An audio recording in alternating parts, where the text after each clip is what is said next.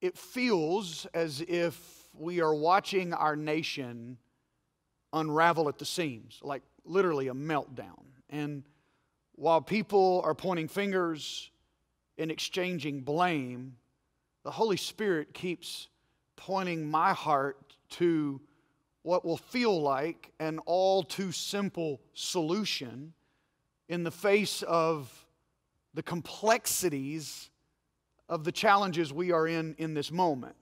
But there is power in the simplicity of what we're going to talk about today. Now, let me just illustrate that with a story. In 2008, I went to South Africa for the first time. So you know, we have a campus in South Africa now in the southern part of the nation, but I was actually visiting more in the north central part of the nation. I flew into Johannesburg, Pretoria area, preaching in a church I'd never been in, for a pastor I'd never met, was actually connected through a mutual friend. I knew a little bit about South Africa. I knew a little bit about apartheid. I knew a little bit about Nelson Mandela. I knew a lot about the racial division. I knew that their apartheid was a lot more recent than our civil rights movement. But I didn't know all that I should have known. I really went into South Africa naive. And I think God used the naivety and He used the innocence to do something. But I preached that Sunday morning. It was a predominantly all-white church. It was an all-white church made up of Dutch Reformed people and some charismatics. And I preached that Sunday morning. I gave my testimony of abuse and brokenness, and God really worked in the hearts of people. That Sunday night, I just really felt like He wanted me to walk verse by verse through 1 Corinthians chapter 13. And I hadn't thought about this story in a long time, and the Lord really directed me there for our time together today. And I guess in my preparation to preach from 1 Corinthians 13, I thought about this moment in South Africa where I was walking through a teaching on 1 Corinthians 13 verse by verse. As I got to the end, there are only 13 verses there, as I got to the end of the 13th chapter, I heard this wailing noise. There was a center aisle in the building, and there was a man on the very back row sitting on the aisle who started wailing as I was trying to apply the word and get ready for a response time. And he got on his hands and knees and started slowly walking on his hands and knees while everyone else is still seated and quiet. And this shrill wail and weeping as he starts walking on his hands and knees toward the front of the building. Now, I'm a guest in a new church, in an entirely new culture, a country I've only been in less than 48 hours. I know very little about it.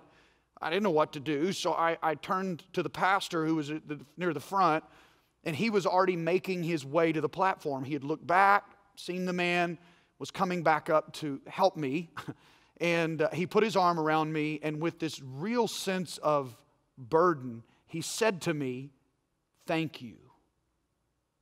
And then he grabbed the microphone and started speaking in Afrikaans, which is this kind of unique mixture of Dutch, German, it feels like, but it's its own language. And I didn't know what was happening, but the man continued to walk. When he got on his hands and knees, when he got to the front, he laid over a bench, an altar there, and just wept and sobbed. Other men in the church came.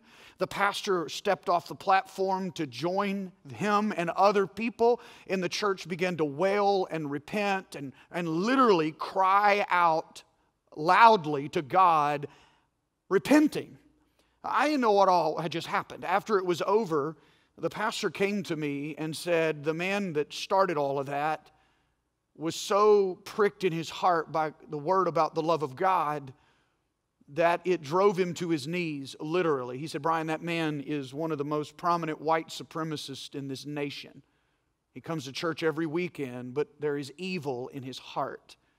And today something broke in his life and in this church that will change him and change us forever." Now, don't be tempted to call me courageous, because I had no idea that kind of evil was lurking in the heart of that man or in that church.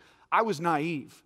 And God used the naivety in a 34-year-old life at the time, and then used the simplicity of His love and the power of the gospel to begin uprooting generations of hate and racism and prejudice. There I saw the transformative power of the gospel through the preached word and the simplicity of the message of the love of God. The love of God is the most powerful force in heaven and on earth. It melts the hardness of human hearts. And it is my prayer today that every one of us in our own way would encounter the transformational power of the love of God. Now, before we start walking through 1 Corinthians 13, I actually want you to turn with me to chapter 12. I want to start there, so find your place there. And while you do that, let me just recommend a couple resources that have been beneficial to me for years, some more recently, that will help you navigate maybe the season that we're living in. I wrote a post on social media. I'm not a very outspoken, so I'm not a social media influencer. Really, I only use social media to promote events going on in the church. But I just felt I was burdened, and I guess I said in the post I was grieving, and I based on the response, it seems like what I put into words was really a reflection of what a lot of people were feeling in their heart. So if you need help in some way trying to express the emotions in your heart right now, find that post at one of my pages on social media and Facebook pages, and just maybe it'll help you. I know it helped a lot of other people about grief in the season of our nation's brokenness. Another thing I would encourage you to do, at the end of this last week, I did an early morning interview with 4 black men who are dear friends of mine. I mean, each of them, from senior adults all the way to young adults and in between, each of them have interacted in my life at different times, have helped me. As iron sharpens iron, they have exposed the blind spots in my own life and walked me through, not just this season, but life for years. Some of them for over 20 years and longer. And so I just invited them into a conversation. I believe that conversation will be helpful to you. Wherever you are watching this, it will be a video option. There will be some audio options in our Northplace podcast, but just be looking for that interview. You'll find that it should be available already for you. A couple other things I want to make available, and then I'll go on. I'll just make you aware of. One of the greatest books I ever read that addresses what's going on in our country right now is The Third Option by Miles McPherson. Haley and I were in a small gathering of pastors in Southern California, late February, before all this stuff broke out. Miles was there as one of the facilitators. He gave us a book, and I started reading it immediately. He's a pastor, but he sounds like a sociologist as he goes through this book. Incredibly theologically sound, practical principles to help us. We have these things, we pick sides. It's either us or them. And he says there's a third option, and it's laid out in Scripture. And I would encourage you, if you haven't, to pick that up. Another one written by a really good friend of mine, Alex Bryan and his wife Angela, Let's Start Again. So if you're just looking for things to help that are biblically sound, written by people that are trustworthy, I would encourage you, take an opportunity to engage that material. Now, let's get back to what I said, 1 Corinthians chapter 12. We're going to start there in just a moment. In that entirety of 1 Corinthians chapter 12, Paul is basically speaking and introducing us to the supernatural gifts of the Holy Spirit. Now, some of you are very familiar with that. For many of you, you grew up in segments of the church that never even addressed this, didn't even talk about this. But this is here, 1 Corinthians chapter 12. Paul introduces to us what are known as 9 gifts of the Spirit, the supernatural gifts of the Holy Spirit. And they are this: word of wisdom, word of knowledge, faith, gifts of healing, miracles, prophecy, discernment of spirits or distinguishing between spirits, tongues, and interpretation of tongues. There are 9 of them. He spends the entirety of the chapter introducing them to us. That's chapter 12. Chapter 14, he then begins to talk about the public operation of those gifts when there are believers together for public worship. This is the practical way it ought to look. This is how it ought to operate. So that's chapter 14. Introduction, chapter 12. Explanation of public use in chapter 14. Well, we know forever that chapter 13 is the love chapter. So it seems like the love chapter is out of place. The chapter 12 and the chapter 14 is the same conversation. So chapter 13 about love seems like it's an out of place conversation. So why would Paul interrupt the flow of a conversation to put right in the middle this talk? He's talked about the gifts of the Spirit, and now in the middle of the 2 parts, he's going to talk about love. Why would he chop that up? Unless love is an intentional part of this conversation. And I will tell you, the placement of chapter 13, not just what he says, but where he puts it, is a theological statement. It is theologically significant. Paul's point is this: the love of God, the purity of God, the presence of God in our lives is the prerequisite and foundation for the power of God in our lives. Love is His power. So chapter 13 is the hinge on which chapter 12 and chapter 14 swing. The door of chapter 12 and 14 about the gifts of the Spirit cannot even hold up if they are not hung on the hinge of love. Chapter 13. If love for God and love for people is not the motivation of the gifts in your life, then they are meaningless. And if our lives are not filled and consumed by the love of God, then Paul basically says in chapter 13, we are spiritually powerless and spiritually dead. Now, Paul is not belittling the gifts at all in this conversation. He is actually celebrating them. As a matter of fact, that's why I wanted you to start in the last verse of chapter 12, where Paul says this: but earnestly desire the best gifts, and yet I show you a more excellent way. Now, earnestly desire. In the King James, that word is covet. Covet is a strong word, most often used for sin, because if it's not the right thing you're coveting, it becomes sinful. But Paul actually says, covet the gifts, long for them, want them, desire them. But I want to show you something that is even better.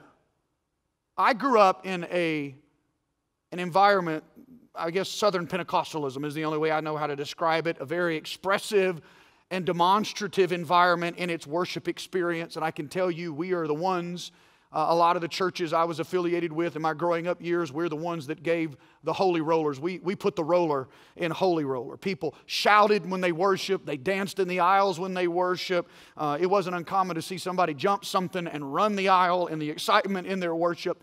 People prayed in tongues out loud. They laid hands on the sick and prayed for healing. There was the expectation for prayer for miracles in every service. And the wilder it got, the more we walked out that day saying, we had church today. The Corinthian church experience was a lot like the church experience that I grew up around. They were well versed in the expression of the gifts of the Holy Spirit, and they prided themselves in their public religious expression. They were prophesying, they were speaking in tongues, they were very good at their public religious performance. But outside the church, and we know this from reading Paul's 2 letters to them, outside the church, they were sleeping around and even getting drunk at communion services. So Paul is writing to them to offer them a very pastoral, gracious, but direct rebuke. He tells them, it does not matter how spiritual you look in a public worship service. If you can't live right when you walk out the door, if you can't walk in personal integrity and character when nobody else is looking, then the demonstration of your public gift means absolutely nothing to God. Our performance, our generosity, our devotion is empty without love. My grandfather was a pastor, and if I've heard him once, I've heard him say it 100 times. He used to tell his people all the time, I don't care how high you jump in worship, all that matters is how your feet walk when they hit the ground. That's kind of the point Paul was trying to make. There are 13 verses in chapter 13. They logically kind of fall into 3 divisions, and I want us to look at the first of those 3 divisions in the first 3 verses. And I really believe Paul is trying to teach us first about the preeminence of love. For something to be preeminent, that means it is supreme, it is above, it is higher than, it supersedes everything else. So the apostle is trying to remind the Corinthian church that the love of God is the most important thing that should be gaining their focus. They shouldn't be focusing on anything else more than they are on the love of God. These people were out of balance, priding themselves in the power of their public performance, but overlooking the most important power that they should be demonstrating, the love of God. Paul makes this plain in the first 3 verses when he compares, he uses 5 of the gifts just as an example of all 9. There are 9, but he only uses 5 as an example. And he compares the gifts to the love of God. Listen to what he says, 1 Corinthians chapter 13, verse 1. If I speak in the tongues of men or angels, that's the gift of tongues, but do not have love, I am only a resounding gong or a clanging cymbal. If I have the gift of prophecy, there's a second one. Or can fathom all mysteries, that is the gift of discernment, and all knowledge, that's word of knowledge, and have faith, the gift of faith, that I can move mountains, but have not love, I am nothing. Okay, so you can have all these gifts at work in your life, but it literally is going to profit you nothing. In other words, let me put in today's terminology. You could have a ministry that travels the world. You could be known for demonstrations of supernatural power. You could be incredibly gifted and talented for public performance. You could sing, you could speak, you could play an instrument, whatever. You might be able to light up a room with your charismatic personality. But behind the scenes, if the love of God, the righteousness of God, the purity of God does not mark your life in private, Paul says your public demonstration is nothing but an annoying noise in the ear of God. Matter of fact, he calls it a sounding gong or a clanging cymbal. Listen, it doesn't matter how many 1 Corinthians 12 gifts of the Spirit are operational in your life, if your Galatians 5:22 fruit of the Spirit isn't, like love, joy, peace, patience, kindness, gentleness, faithfulness, self-control. If those things are not evident in your life, if you're pursuing the gift but not bearing the fruit, Paul says, you're just making a whole lot of noise. It's amazing how adamant Paul is about making this point, because he uses two really extreme examples to further the conversation in verse 3. Listen, he says this, if I give away all I have, and I deliver my body to be burned, like being burned at the stake as a martyr, but have not love, I gain nothing. Paul exposes the motive of religious hearts here, because he says someone could express so much generosity that they literally give everything they have to the poor, or they could be so committed to their faith that they are willing to die for it. They become a martyr for the cause and do all of that. Give everything away, die for the cause as a martyr, and do it all without the presence of the love of God in their heart. Sometimes religion is motivated by other things other than the love of God. And we will end this thing without God's love and literally gain nothing before Him. We'll just be noise, sounding gongs and clanging cymbals. And I don't know about you, but when I read this and when I think about it deeply, it's scary to me. It's a somber reality to me that I can do all the right things for all the wrong reasons and come to the end of my life and have done it for nothing. That you can have, this is what's scary to me, that you can have the anointing of God without the approval of God. I realized this years ago when I saw people who started out pure in ministry, right hearts, right motives, but then over the time I watched them start to drift privately in their convictions and their commitments, and those small compromises started becoming big sins, but they kept up their public ministry performance. And every time they would step out on a stage, knowing they weren't living right, they would step out on a stage anyway, and they would get out there and they would feel the presence of God. There would be an anointing on His Word, and they would feel that anointing, and they would rationalize their poor choices as if because I feel God's presence when I'm on the stage, or because I feel God's anointing when I minister, God must be okay with my sin. And it would reinforce their bad behavior. Listen, don't assume that just because you feel His anointing, that you have His approval. It is why I have prayed my whole life that I would crave, literally, the approval of God over the anointing of God. His private presence, His blessing should be more important to any of us than the applause of men or anointing for public ministry. It makes me want to search my heart today and say, Lord, teach me about the preeminence of your love. Teach me that public performance and outward manifestation is a whole lot less important to you than my inward holiness and my love walk. Donald Stamps was a great missionary who wrote the commentary to the Full Life Study Bible, also known as the Fire Bible. And in some of those study notes, he made this statement: those whose lives are filled with religious activities are not necessarily approved by God. In fact, they may not be believers at all. For example, those who speak in tongues or prophesy or have great knowledge or achieve great works of faith, yet at the same time lack Christian love and righteousness, are nothing in God's sight. In God's judgment, their spirituality is empty and they have no real place in His kingdom. Now that sounds harsh, but Jesus said exactly the same thing. Jesus affirmed Donald Stamp's statements in Matthew chapter number 7. Let me just say this. Jesus is often quoted as a revolutionary. He was. He's often quoted as somebody who proposed love, and he was. But you can't just pick and choose what part of what Jesus said you want to listen to. If He's going to be who you lean on and you listen to, you got to listen to the tough stuff He said too. So listen to what He said in Matthew chapter 7, verse 21. Not everyone who calls out to me, Lord, Lord, will enter the kingdom of heaven. Only those who actually do the will of my Father in heaven will enter. On judgment day, many will say to me, Lord, Lord, we prophesied in your name and cast out demons in your name and performed many miracles in your name. But I will reply, I never knew you. Get away from me, you who break God's laws.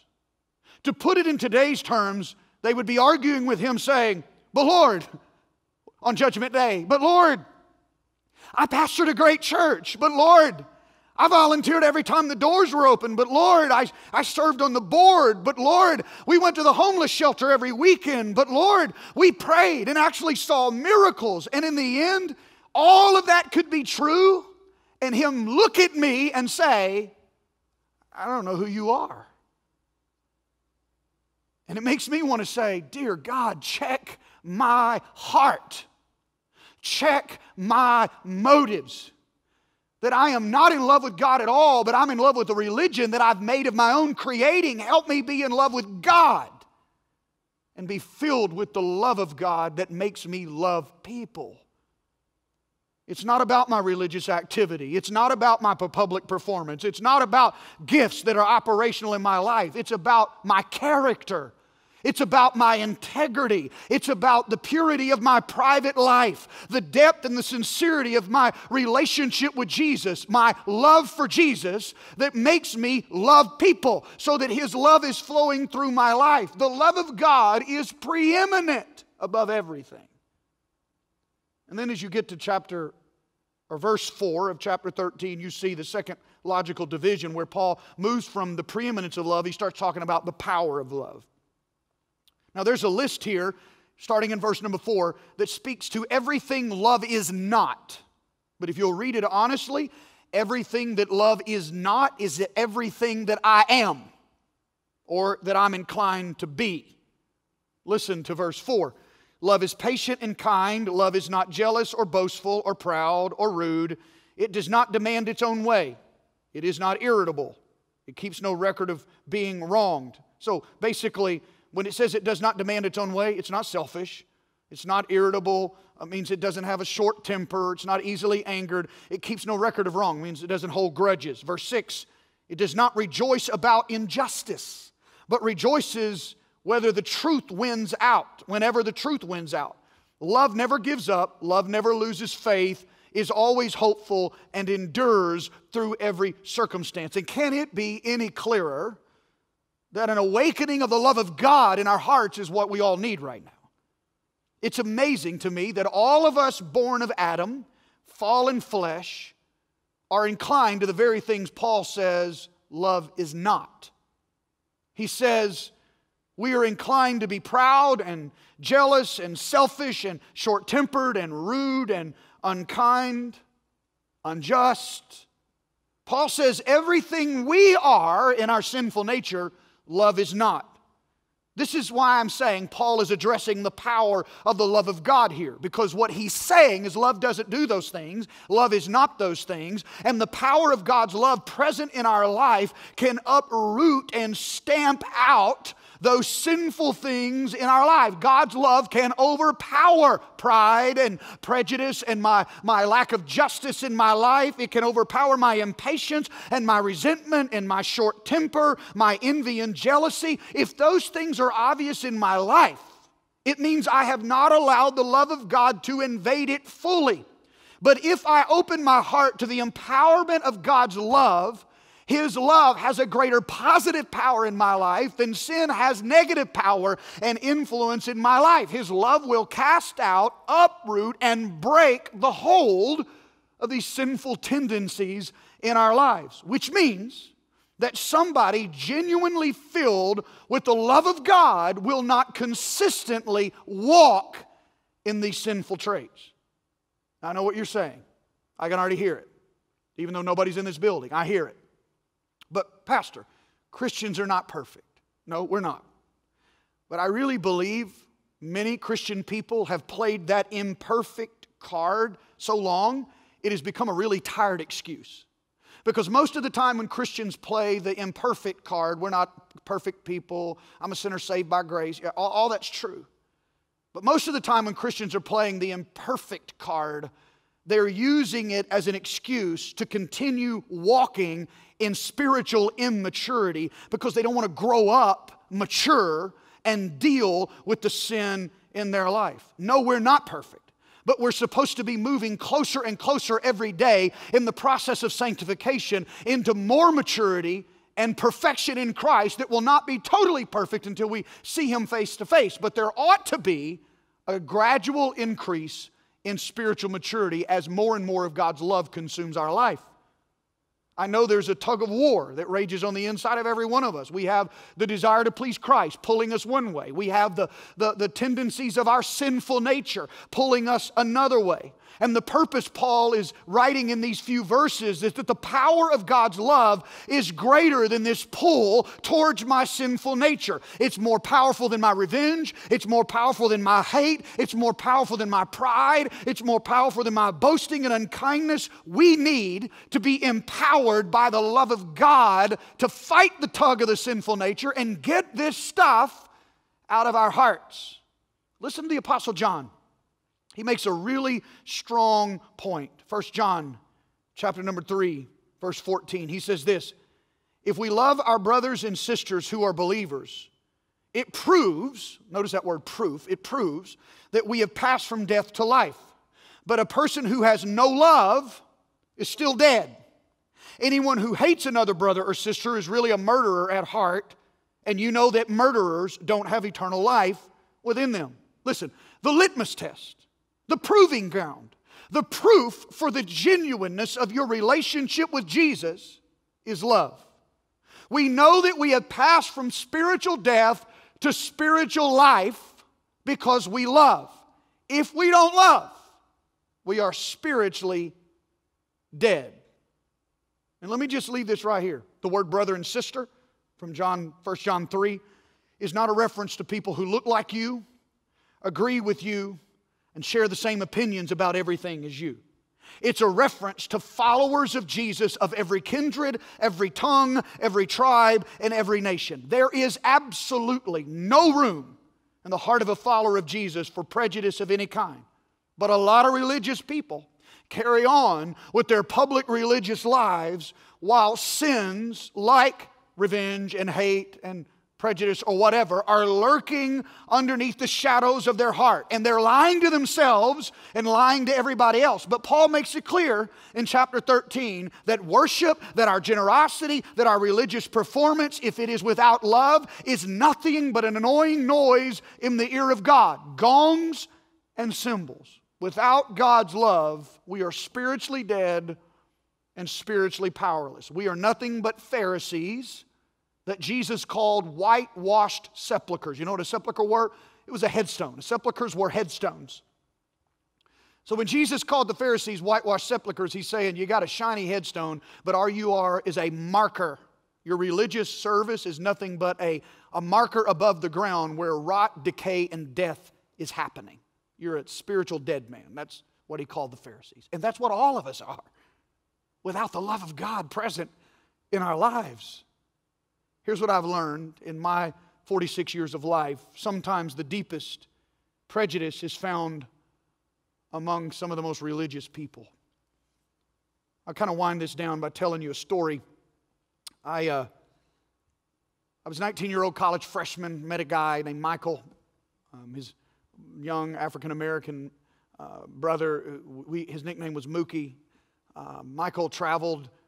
We kind of formed a team, and he and I traveled across the country singing and preaching together in our early time at seminary, and it just developed an incredible friendship and really did well in our teaming up in ministry together. It was before I was married, and Michael was single, and we just were able to go all over and minister. And I remember getting an invitation to come back and preach at one of the churches I started out preaching in. And I love preaching in this church, not far from my hometown. One of the first sermons I ever preached was in this church. I preached a lot of times in this church.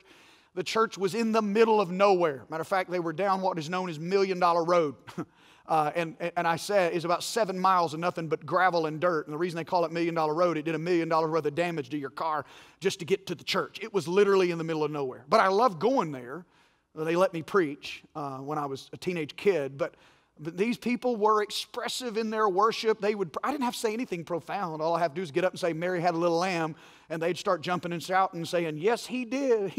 She did. He was born in Bethlehem. I mean, it didn't take anything to get these people stirred up. I mean, literally. Holy rollers, chandelier swinging, crazy. Some of you people that think Northplace is expressive, we just need to get on a bus and let me take you to some places I grew up in. And you would think we are very, very much reserved as a people. These were good people, so I thought. And I think some of them were just ignorant. And I found out some of them were just ignorant in race relations. They didn't mean to have bad hearts. They just didn't realize the prejudice that was lurking below the surface. It all was exposed when I tried to bring Michael there to sing. I was talking to the pastor and telling him I met a friend in college, and we've been traveling and singing together. He was so excited. We're nailing down the details of these several days of meetings. And somewhere in the course of the conversation, I'm going to say, I told him, my black brother can sing. You're going to, and I noticed he got quiet, got a little different. And I started pushing a little bit against that. I realized, and then he came back and stuttered a little bit at the end. Basically, what did you say about Michael, Brian? I mean, what do you mean? He's a great singer. No, what, is he white? Like, no. I said he's a black brother. It was obvious that it bothered that pastor. And he did not want to create a ruckus in his church. And I just told him, I said, look, if Michael isn't welcome in your church, then neither am I. Pastor tried to convince me to come on by myself. I refused. He canceled the revival. And I'm just going to tell you, it was one of the eye-opening experiences of my life. I thought that was over. Thought it was naive. And I thought these were godly people. I mean, you're talking about pew jumping, aisle running, tongue talking. I mean, holiness Pentecostal people. I just couldn't imagine. It didn't reconcile for me. And what even bothered me the most is that the last time I was there, they were one of those churches that had a volunteer choir. You know, anybody want to sing, come up on the platform. What do we want to sing tonight? And, you know, they just organically start singing. The last time I was there, they sang the song, Give Me That Old Time Religion. Give me that old time religion. You know what? You know what one of the verses in that song said? It makes me love everybody. Yeah. As long as everybody lives in your neighborhood and looks like you and believes like you. Look, I'm just glad God's everybody is bigger than their everybody. It's proof to me that some of the most religious people have some of the most evil sins lurking in the corridors of their heart. And my prayer today is not to point a finger at anybody else, but say, God, don't let me be blinded by my own religion. Expose my own heart. Fill me with the love of God. Listen, 1 John 4:20 says, if someone says, I love God, but hates a fellow believer, that person is a liar. For if we don't love people we can see, how can we love God whom we cannot see? You cannot love. It's impossible for you to love a God you've never seen. If you can't love somebody here in the flesh that you can put your eyes on. John says, impossible.